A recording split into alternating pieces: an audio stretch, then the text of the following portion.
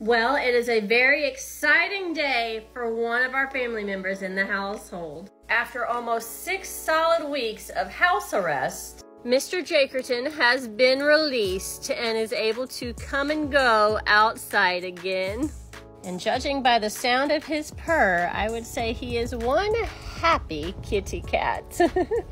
For those that don't know, since moving to Texas, Jake developed asthma, which we had under control just fine, and he was still doing his thing inside and outside as he pleased. But then right around the end of August, about 6 weeks ago now, he got pretty sick with a virus, and because he has asthma, it exacerbated his asthma and turned into a whole full-blown thing, including but not limited to me having to force feed him with a syringe for a week or two, antibiotics and steroids from the vet, and even a $2,000 emergency vet visit.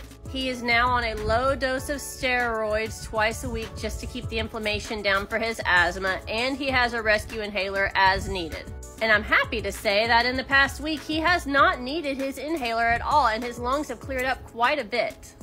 And because of that, he has now been released from house arrest and is able to resume his regular activities. So he's one happy kitty cat.